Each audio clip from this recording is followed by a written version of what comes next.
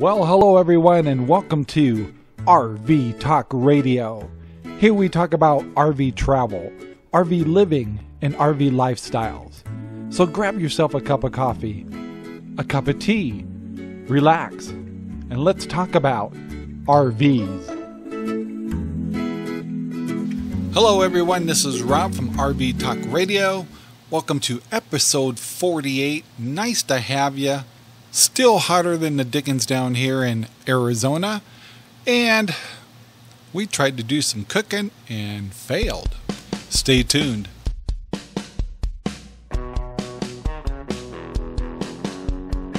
So if you got a chance to watch some of our videos from last week, we were down in Arizona and the temperature got up to 115.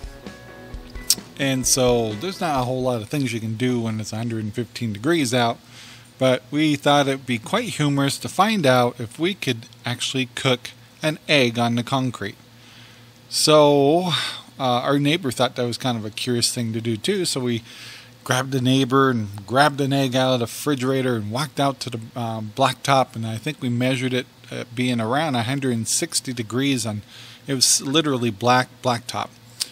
And we thought, all right, so get the cameras out, we'll crack open an egg and put it on the road there, kind of out of everybody's way, and we just sat there, nice and gooey. There was a yolk there, it was nice and clear.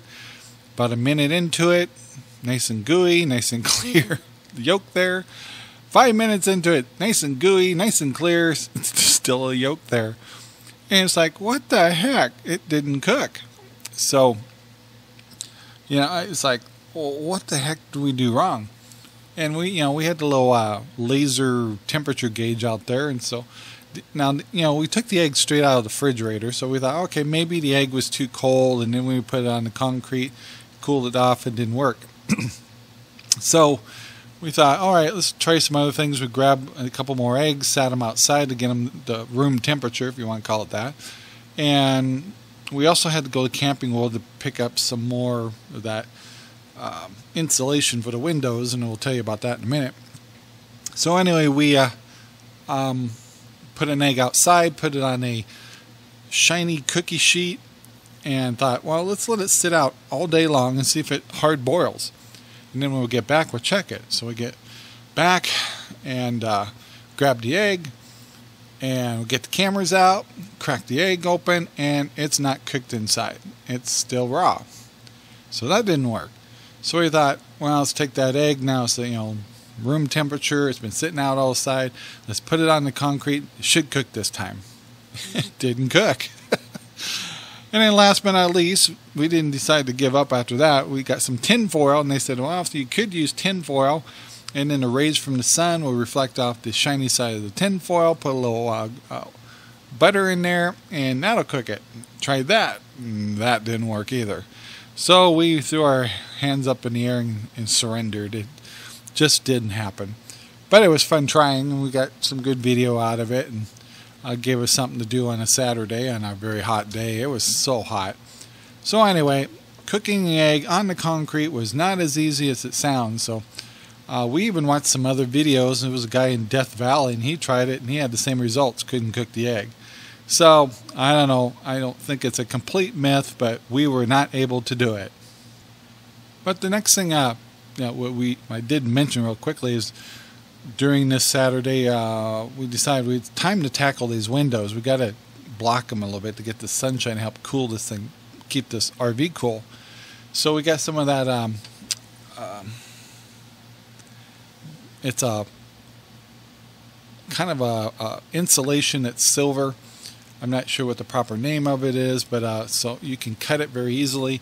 And so we got the tape measure out, started doing our windows, started hitting all the different windows that we had in the RV, and then we labeled them. So when we do take them off, we can easily match them up with the window again when we use them in the future.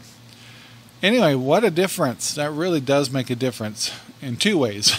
One, it definitely helps the air conditioners keep it cool in here. The bad part is you feel like you're living in a cave. It's dark and dreary. So, if you're working every day like Sherry's, she's leaving every day and that stuff, it's not bad. But for me, it's been a little depressing. It's hard enough that we're in the RV all the time and it's too hot to go outside. We can go out in the morning and you can go out in the evening, but during the day, especially when you need to get your sanity or clear your head a little bit, it's actually a little depressing. So I don't know what to say more about that other than the fact that it really has helped all the air conditioners keep it cool in here with some extreme heat. I've been comfortable, but I've also been sitting in the dark all day. A little depressing. So anyway, there's the pros and cons of blocking your windows for the heat. It does work, but it is a little depressing.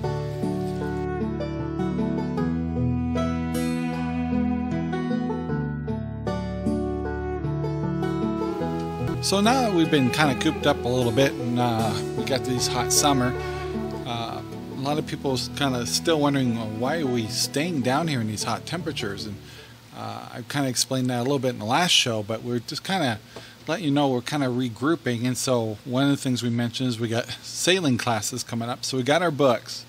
So Sherry and I have all this week to kind of get up to snuff on the basics. We're taking what they call an ASA sailing course. It's the basics, and it's part of a series of classes. And once you finish, you can actually go to any marina that, if you want to rent a cruiser up to 50 feet, you'll have the credentials to do so with an ASS certification. And ASA certification. And at the same time, we're just kind of looking at all the different options, what we're going to do. Our ultimate goal, if it comes to be, is to, of course, always have our stay with the RV stuff, and we'll always have RV and RV Talk Radio and that stuff. But with the changing of the guard a little bit to Outdoor Travel Channel, we want to introduce boating and stuff like that too. So, keeping us busy because we're kind of like, all right, what's the logistics for all this? So, it's all good and it's a lot of planning, and it's like you don't want to announce anything because things could change, opportunities come along, and then with the new radio station, things are kind of got things cooking on that. And it's really in the early stages of all this stuff, but we do know that everything's going to get much more exciting. It could be within a month. It could be within 6 months. We don't know. It is like frustrating. We'd love to tell you the whole scenario, but we don't know yet. And anyway, so with all that going on, we the radio program's been going good at Outdoor Travel Radio. That's been keeping us pretty busy. It's kind of leveled out to where we like it right now. We noticed that our viewers are growing. We appreciate that a lot. Just want to remind you, it's just take the chance, go to Outdoor Travel Radio, and you can just click on the top corner there and give it a listen, and you can actually load a application right on your cell phone and listen to it. And it's kind of fun. And these shows, this show you're listening to, get loaded up there too, and they play I think 4 times in a day, one at 9, one at 12, one at 5, and something around 9 in the evening. So these shows are on there too. So and then the other one that's been kind of fun is we have the old time radio shows of Gunsmoke and what is the other one, Sherlock Holmes at 7 o'clock Pacific time, which is 9 o'clock Eastern. And we like that because Sherry and I, we try to walk every evening when we can. So we kind of included that to take the cell phone with us, lock in on our show. 7 o'clock, we get to listen to Gunsmoke and our other show, and just makes the day go kind of fast and get the walking done. So that's going good. And lots of dialogue going on with some other folks. We always tell people that if you're already affiliated with your own channel or have things going on and you'd like to do some collaboration with us, give us a holler. Just remember, all of our websites, just go to the contact page and shoot a note to us, and we try to get back to you as fast as possible. And speaking of that, just talking about feedback, we we always get all kinds of different kinds of feedback. One was kind of interesting we got this week. One person was saying that we talked, I think they only listened to one show. And, we talked about other channels or other organizations doing things. Like last week or week before that, we talked about Gone with the Winds. Before that was Less Junk, More Travel. We've worked with Freedom Theory, Spot the Scots, all these different people. So it can sound like that we're just focused on one channel at a time, and not true. But we also, if we were really impressed with something, or we're doing something similar, and we know that you might be listening to those other channels too, we try to make sure we give you a good picture of what we're up to and then how it compares to others. So the comment was we're either copying another program or something like that, or something that they're doing, and it was like, well, all of us that are doing RV shows are in a sense copying each other, if you want to look at it that way. You always want to find other channels and other opinions and resources that have interest in things that you're interested in. And at the particular time, Sherry and I want to add the water world a little bit to our channel, but not the same way. We're going to find out if we like the sailing aspect, but we're kind of power kind of people. The other thing is we're really into salmon and crabbing and things like that up in the Northwest. Totally different. We're not big Bahama Mamas and Mexico kind of people, so totally different. But we're also sharing resources and actually dialoguing with these other channels. And so that's what you don't see. And so other channels actually do talk to other channels and we get their opinion. Like, for example, our because we'll have a real drop in income and things like that, we also start a new Patreon account. And so we've been working with other channels to figure out what's the best way to maintain something like that. What kind of tools and things do we have to have available to be able to support our supporters and patrons. So if you'd like to become a patron, don't hesitate to on links below in the description. You can check out our program. It's slowly getting changed to show you what some of the new missions are, but they're not completely in there yet because we're still defining them, and we like to make it real clear. But anytime we can get some help, we can appreciate it. And the more time goes on, the more help we're going to need, because we're going to be spending some serious monies into some new stuff here. So we're looking forward to it. And it's going to give you guys such variety and great things to see, from RV related to outdoor recreation, and a combination of all kinds of activities that you can do as an RVer. So we're looking forward to that. We really appreciate the feedback. And see, what else did we had another feedback I wanted to bring up. I think it was actually I think it was the same comment where they were suggesting there was some other shows to milestone against, and it's like, well, yeah, we do listen to the other shows and stuff, but we have our own. We want to be original in as far as our content and how we handle this. So it is more personal on this side. It's more spiritual on this side, if you want to put it that way. There is so many platforms out there that are how to do it yourself kind of RV tips and things like that. It doesn't make sense for me to tell you how to flush your tanks. It doesn't really make sense for me to how to winterize your RV. We talk about it in general, but I swear when winter comes, you'll see like 25 versions of winterizing your RV. And when the summer comes, you're going to see, just like the blocking your windows, you'll see 25 versions of that. So we kind of we let them do that, and we don't want to. That's what some of those channels are famous for, is they're really good do-it-yourself videos. And that's not, we're not trying to be them too. So anyway, just like there was a time that we were going to be a big directory many years ago, but we saw that there's plenty of really good directories out there already for RV or parks and stuff like that. So why build another one? So we just went a different direction. So we're going to just kind of go the route we're going. We get lots of good feedback. We do love even to be criticized as long as it's professional, and that last one was.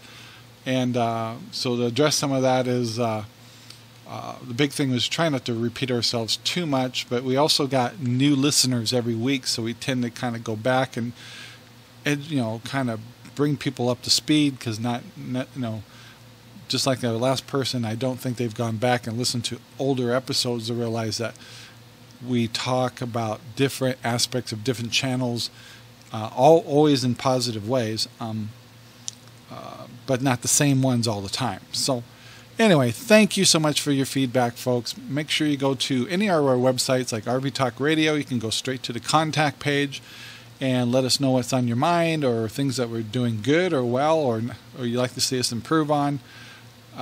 There's always an improvement, and I always wish I was a better speaker and things like that, but the only way you can get better at it is keep practicing. So here I am.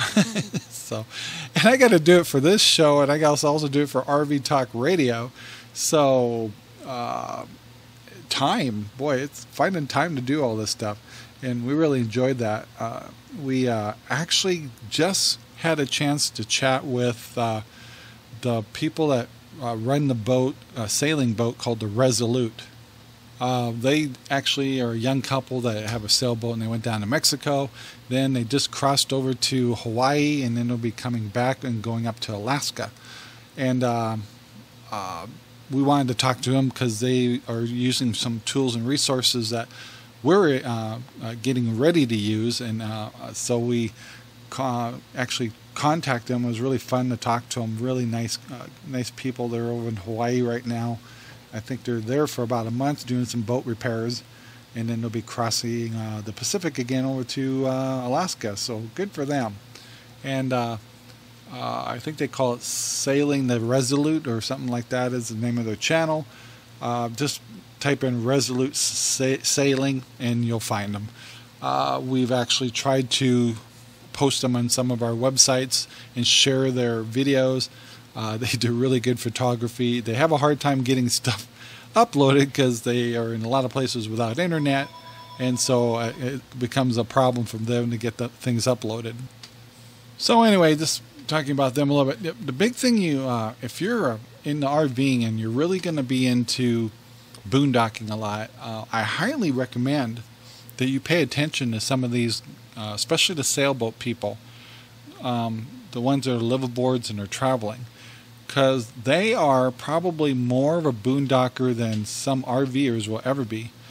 Reason being is they truly do get, especially going down to Mexico and stuff like that, limited on their water, and they got to produce their power, and they've got a lot of electronics they have to have on, not just maybe, kind of, sorta. And not all of them have generators, and when they don't have generators, they got to use solar. So there's some really in-depth conversations about how they produce their power, how they use their equipment, how they leave lights on. They got to have anchor lights on and certain safety equipment on at nighttime. And if you really want to know a lot about the durability, you might say, of solar and boondocking and water and things like that, some of those channels are really good ones to watch. And Sailing the Resolute is a great example of what. Go to their channel. They don't have a whole lot of videos, so it's easy to kind of get through their stuff and see how they deal with their, what you would call in RVing, boondocking. So check them out, and check out some other ones. I think Sailing Miss Lone Star, and there's some other channels out there that have some really interesting stories and surviving with the basics of life, even when it comes to food and also dealing with waste. Those are really good channels to learn from to become a good RV boondocker. So there you go. Oh, and that also reminds me of another note I got. Another one, it wasn't really negative, but it was another one that kind of, I think it was on episode 44. I got a note saying that my last 10 minutes I was talking about boondocking and safety, and kind of reamed me a new one a little bit, which it's okay, but I also try to say, guys, I'm kind of neutral in this area. I just tell you that if you're going to boondock, that safety is the big thing. Well, the reply I got, well, if you know self-defense and you keep a weapon and all that stuff, I'm going, okay, great. Why would I want to boondock and have to have all that equipment and to protect myself? Is that looking over my shoulder is not relaxing? And so that's my point. And so, however, for those that have that durability, that self-protection feeling, and are comfortable, power to you. But I certainly don't expect my wife to know judo or be an expert in martial arts. And so we aren't that thrilled about weapons. We're pro hunters and stuff like that, but we're just not kind of handgun kind of people and stuff. So I tell you the truth, we don't even have pepper spray, but I'm not against it either. So please don't misinterpret that. I think boondocking's just bad. I think common sense boondocking and not getting a little bit too comfortable about just going anywhere, because if you're not from a certain region, you don't know the neighborhoods and the people that well.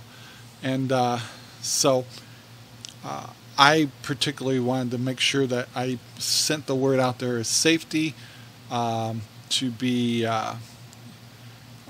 really think through what you're going to do with the boondocking scenario and play some what ifs in your head of what would happen if someone did something or you weren't around people. There's always power in the numbers. So anyway, I did appreciate that comment too. And so anyway, keep them coming. I don't know why this was the week that people plowed into me a little bit, but that's good. It means that people are listening. So I appreciate that. But anyway, so bring it on. Keep the good feedback coming. I'll try to address it the best I can. Never will I belittle you. The big part is, oh gosh darn, I'm on a roll here. I actually got one more. And I think it was also on episode 44. I was talking about financing an RV. And somebody came back, and because I told people that Sherry and I like newer RVs, so we tend to just put a few $1,000s down and then set up something that's within our means.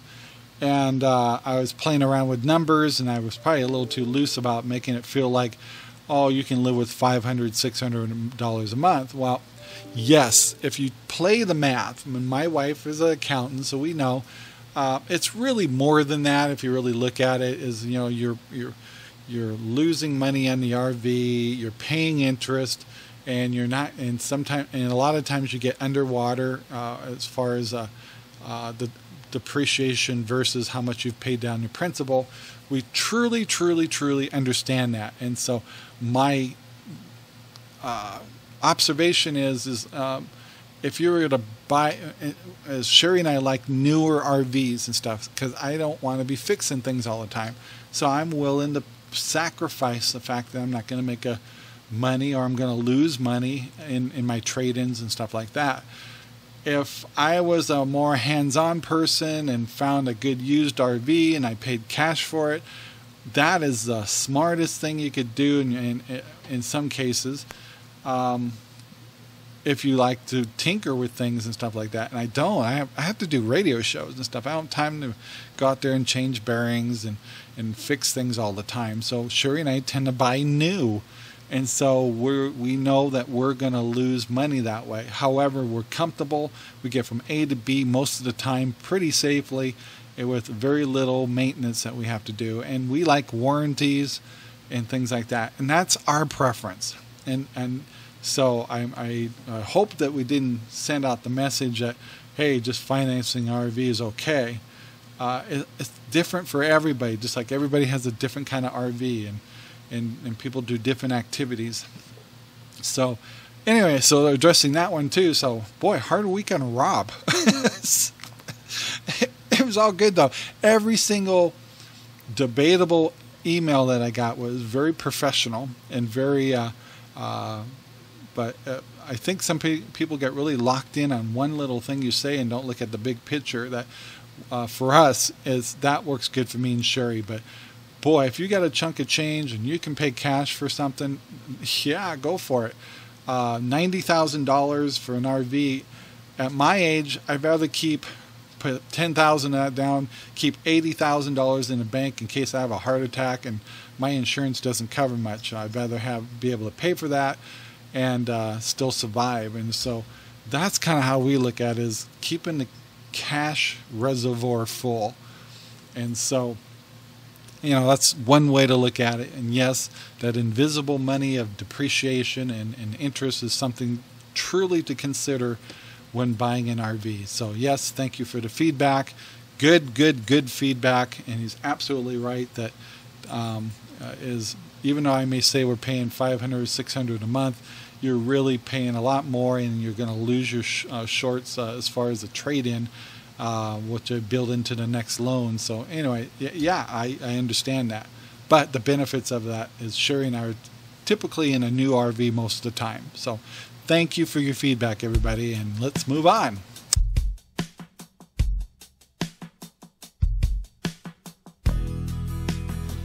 Well, this was quite interesting, and it was just a coincidence, but this is for one of our listeners, David. I think you've just got done giving me a really good detailed email about episode 46, where we talked about the heat and some of the things we do to protect our rigs. And he asked me that I may have overlooked something or I didn't mention something, and he's absolutely right. And what it was is during these extreme heat, well, here's a great example, is like Cinder has a little pool outside, and we constantly put water in and stuff, but you'd be amazed how much water evaporates out of her little pool every day. Well, he was saying that all your interior, and if for some reason you have an exterior too, all your woodwork should be on a regular basis, especially in warm temperatures, treated with a treatment to help keep them protected and moist, because this dry air tends to suck the moisture out of your wood, which is another way of saying dry rot. So anyway, that was a really, really good suggestion. Is during this summer, and it doesn't just have to be Arizona, folks, is treat your wood. At least clean them. Anything that has an oil base that might help soak into the wood a little bit and protect them. That is a really, really good idea, and I did not think of that. And maybe we just kind of do it naturally here, and we're constantly dusting anyway, but to dust and also to revive your wood and protect it is probably very, it seems like such a subtle thing, but if you're going to hold on to your rig for, several years, that's, you will be very grateful to yourself that you took care of your wood so much. So anyway, David, I want to thank you very much for the suggestion. He takes a while before he catches up with my episodes. So I think this is episode 48, and he was just finished up 46. So hopefully by the time he gets to this one, he'll know how much we appreciate his feedback. And he was also commenting on what I was talking about as far as communication and relating to people one-on-one. And so easy to get caught up in the texting, email kind of world, but what you don't, pick up is the tones of people's voices, and people tend to get stuck on little things, and they misinterpret a lot of messages, and it could be a lot of wasted time and emotions.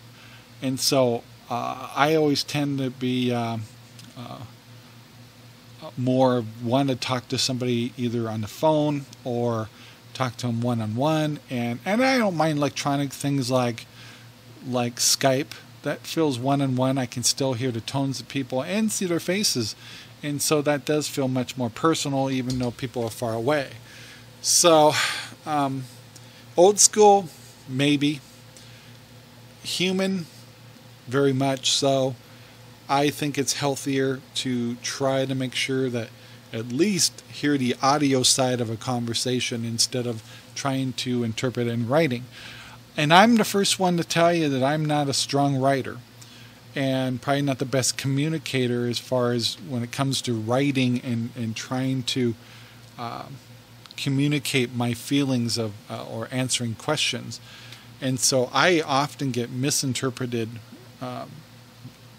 by people that are more analytical and love to try to communicate through texting and email. And I have to get to a point I stop and say, we're not talking anymore. We need to get on the phone and talk to each other because you're way over not understanding what I'm talking about. And most of the time, I'm not into soap operas, so I'm not trying to create a conversation to rile up the person on the other end. I'm trying to communicate, either say hi or see how someone's doing or try to get some knowledge from them. And so I tend to be a little old school. So that's just how it is. And if that's a terrible thing about us old people, I can live with that. So sorry, folks, but be real. Be one-on-one. That's part of this RV thing. The reason people like RVing so much is because they say the lifestyle, the people. Yeah, get it? The people. You actually go outside, sit down, have happy hour, and talk to people. And that's why it feels so good, because you live a whole life of hiding behind email at work and things like that, and you forget what it's like to just talk to people. And it can be wonderful. So give it a try. If you haven't tried it lately, go talk to someone. Anyway, moving on.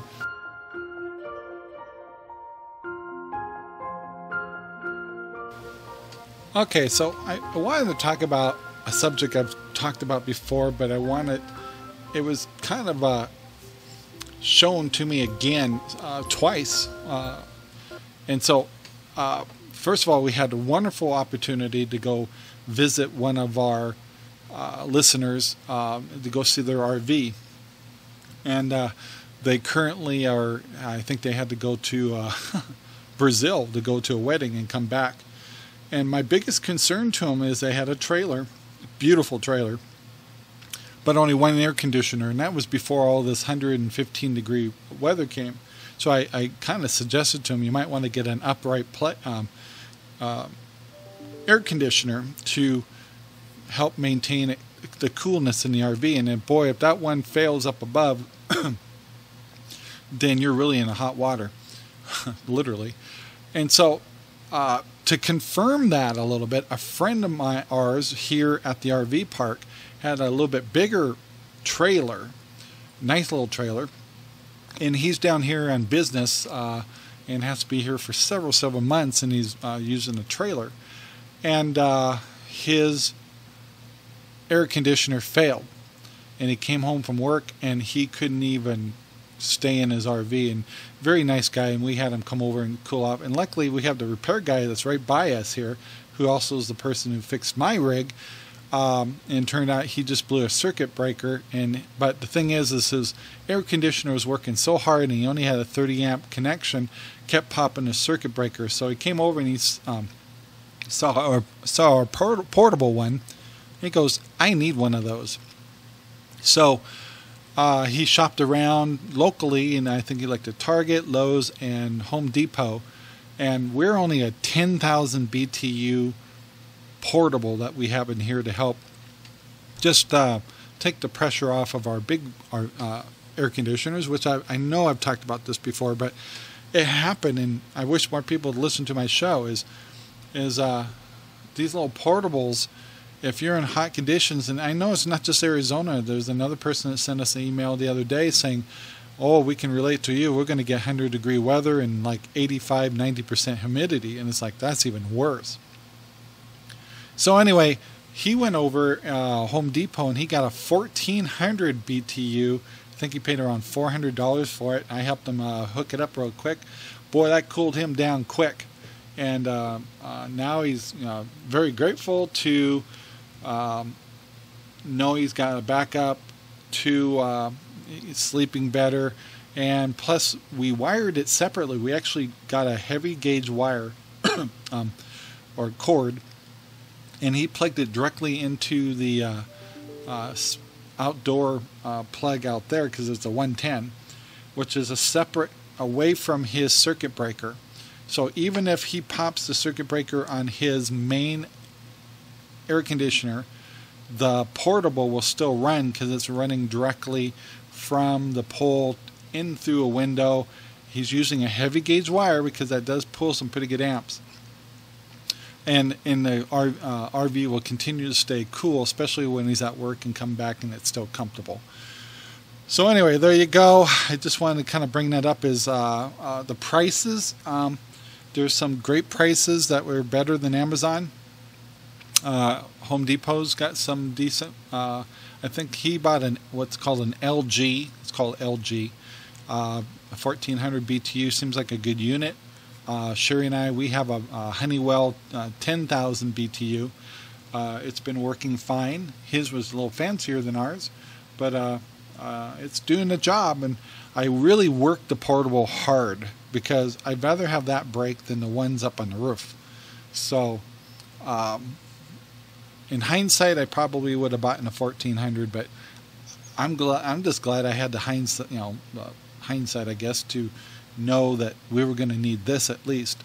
So anyway, there's some feedback. If you haven't bought a portable yet and you're thinking about getting one, two things is: one is try to get the highest BTU you can. Two is you might want to consider wiring it separately from the RV, and so you, in case you pop your circuits internally here, to have it not hardwired, but you can just use a heavy gauge, because you're using a lot more amperage.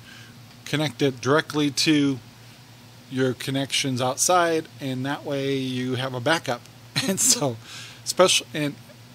he doesn't have pets, luckily, but boy, imagine if he had a pet, came back and his, our RV's 90 degrees in there, and he's got a cat or dog in there. So that's been our concern. So there you go, some feedback about portable air conditioners. If you're going to get one, try to get a good one. Two, wire it separately, and you'll be very thankful you did. So anyway, there you go.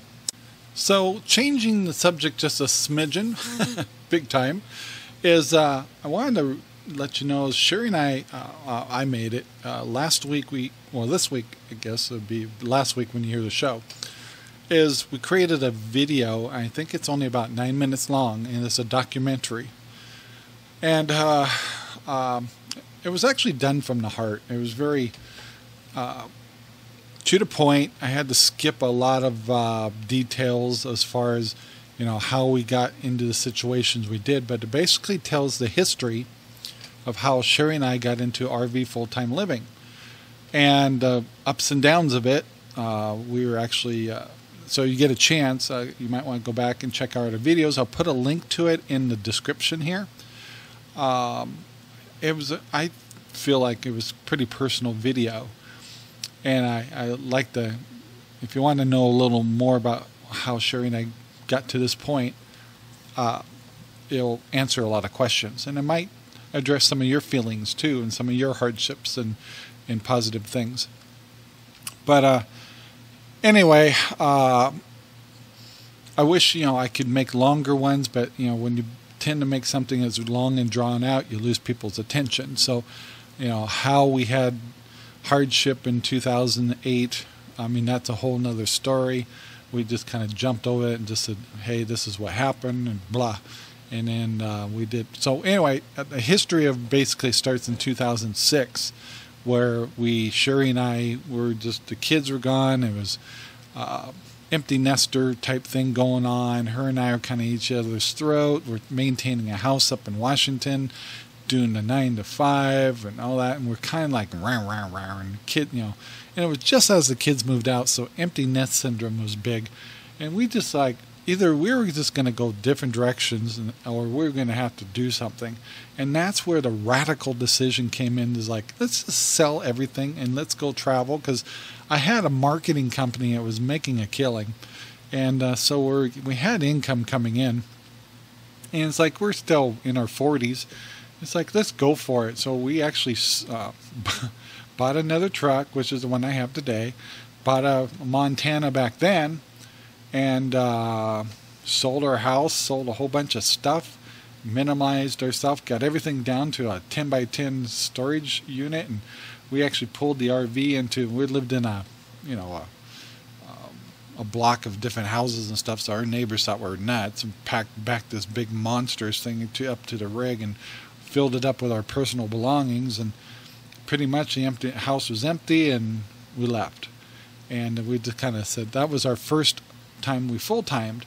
And then the second part of that is recession hit, company crashed, and didn't go into details pretty much, but we got wiped out, pretty much had to go back to 9-to-5 jobs, so I went back to aerospace. Luckily, I was able to get my pension years back, so we made the mission there of getting, we want to go back to RVing, but our mission was fix everything that got broke, get more out of debt, take it to 55, so at least I have 18 years of pension that I could draw. At least I have that. I never had that before. And then whatever happens after that, we'll see what happens.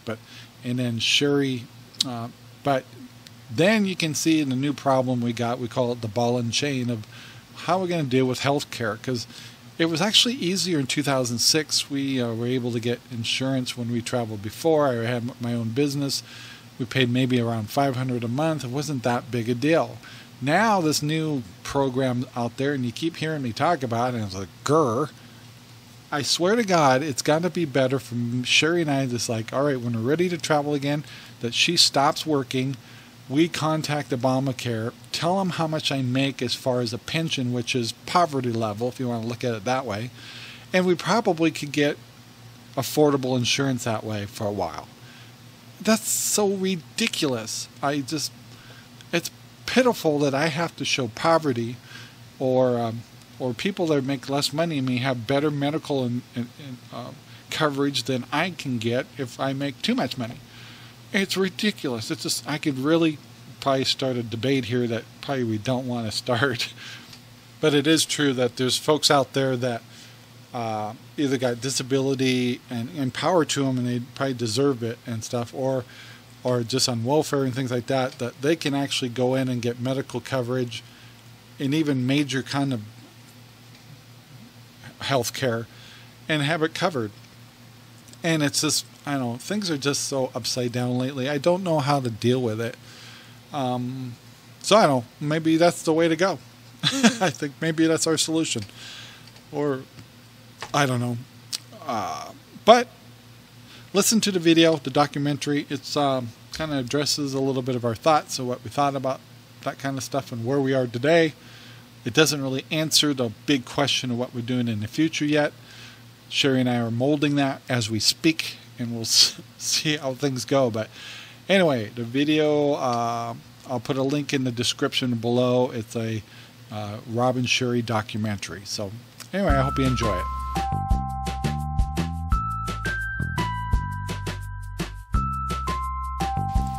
Well, here we go with another Rob's deep subjects. So anyway, this conversation is about being a grandparent. And even though I'm going to be talking about the feelings of a grandparent, this also applies to younger folks who are the recipients of us grandparents. So here's the interesting conversation. Once again, I'm not taking one particular side or the other. So I found ourselves, Sherry and I both have often said, we want to be closer to the grandkids. We want the kids to know us. So at the same time, like for example, we were over at Sherry's folks, and they're her mom and dad, and they're older. And I keep making that comment, and he goes, "You need to live." I mean, he wasn't scolding us or anything. He was just suggesting. He says, "You need to live your life, and the grandkid stuff will come into alignment by itself." And basically what he was saying. And, Sherry and I were in Washington, and we have, our kids are in 2 different states. One of our kids is more independent, very doesn't feel a real dependency as far as trying to connect.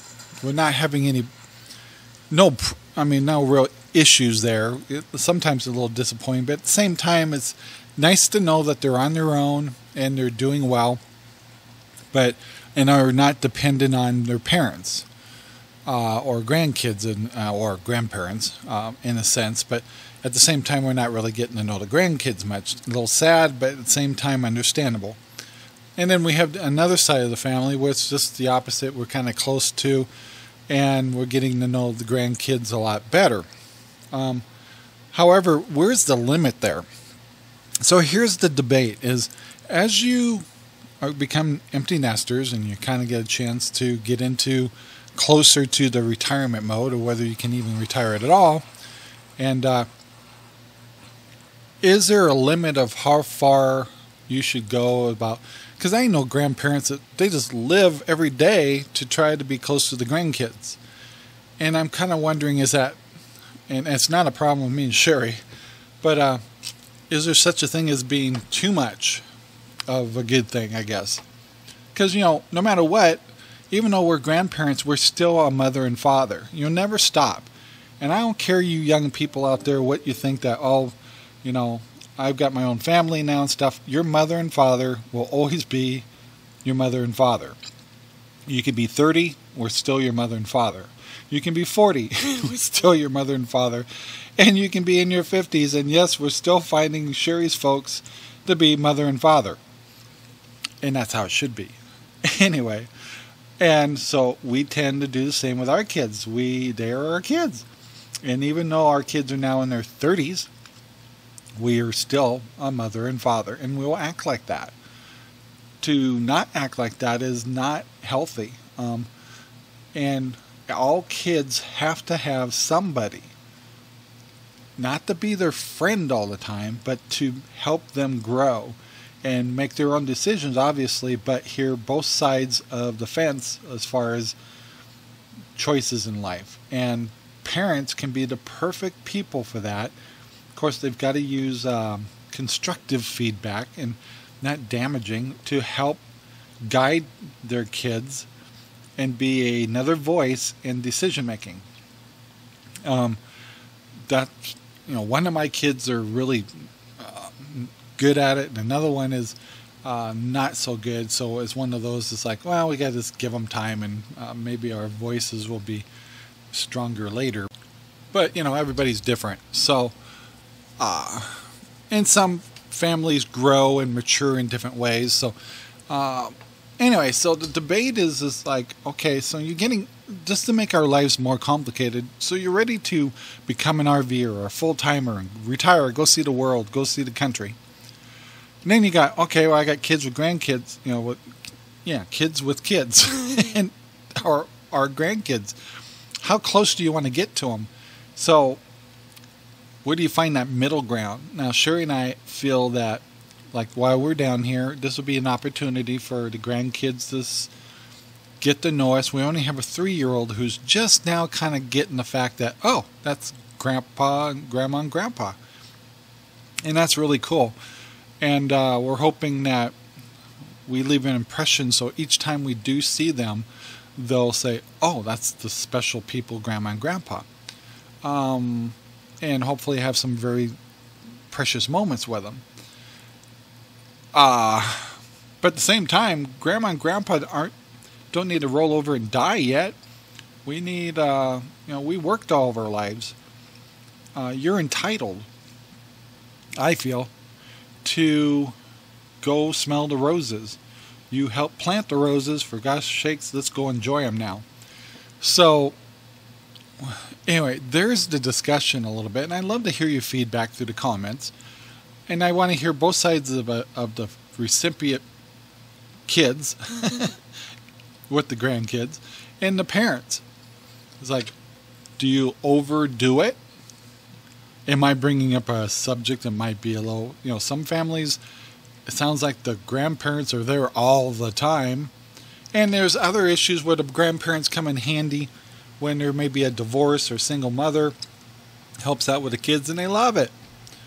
But at the same time, do they love it, or would they rather be living life a little bit because, the timer is getting shorter? So, wow, it's kind of a deep subject. It's kind of different for everybody. I know everybody's story is different. And health issues could be a big thing. There'll be a time that maybe my kids will have to take care of one of us, maybe. And so then they're going to see us way too much. So maybe it's better for us to play while we can, stay out of their hair, because we could be a burden to them later. Don't want to be. Nobody wants that. I kind of think that I'd like to be sailing off at Tahiti somewhere and have a heart attack in the middle of the sea and just call it good. And everybody can say, well, I wasn't a burden to everybody. Whatever. I don't know. I'm just bringing this stuff up. It's just food for thought. But, Sherry and I keep telling you, we're at this weird age. It's like, I always describe turning 55 as like having a check engine light in your car go on and you can't figure out why. So anyway, we're at the check engine light time, is not too old, not too young type of thing. Dealing with grandkids, and making sure we're not hovering over our kids too much. Maybe we're not doing enough? Maybe we should be more involved. I don't know. We could, it could be not enough. I don't know. But I just feel like, we all put in our time, and it's time to, reap the harvest a little bit. So anyway, I just want to hear your feedback on becoming of age, becoming the grandparents. How involved are you with them, and how your kids feel about it? So you 20, 30, and 40-year-olds, we want to hear from you too. So there you go.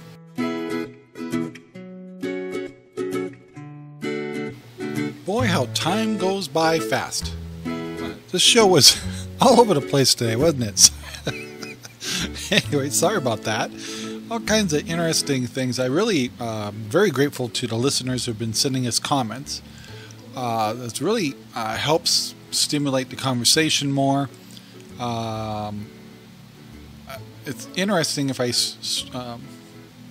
strike somebody in a negative way. I don't try to do that on purpose. I like to bring up the debate of things, but I noticed in one of the emails I got, somebody says, your stand in this. Well, my stand in some of the stuff isn't necessarily my stand. It's more of an observation.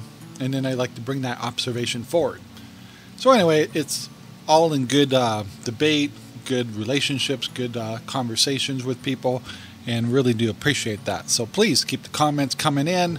We're very grateful. Just a reminder to contact us. Just go to the websites that you're listening to. Either rvtalkradio.com or outdoortravelradio.com. Go to the contact page and feel free to address anything you want us to talk about there.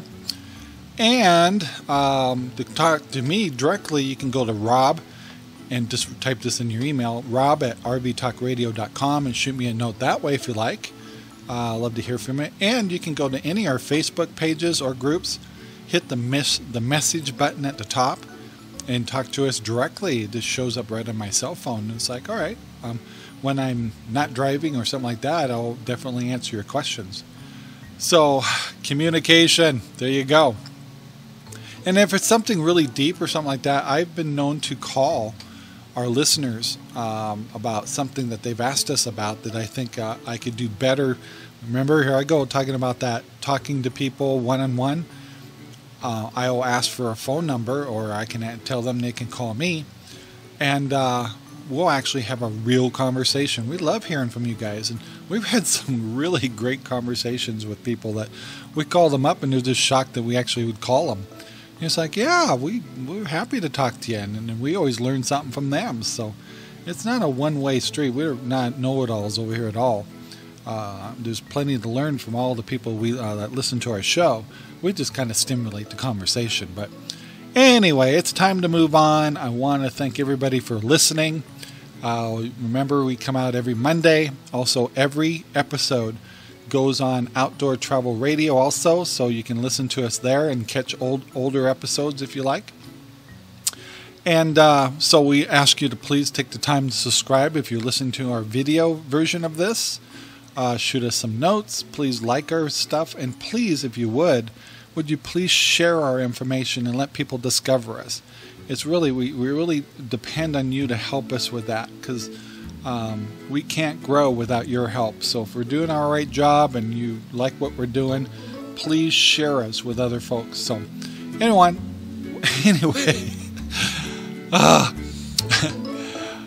if you're not in the RVing yet, I hope everything goes well for you when you do. If you're already an RVer, we ask everybody to be safe and enjoy your life and keep in touch. So I'm Rob from RV Talk Radio. Talk to you next Monday. Bye now. Thank you for watching our videos. Please take the time to subscribe and consider being a Patreon supporter. There is many more adventures and some big surprises coming in the future with your help. Thanks again.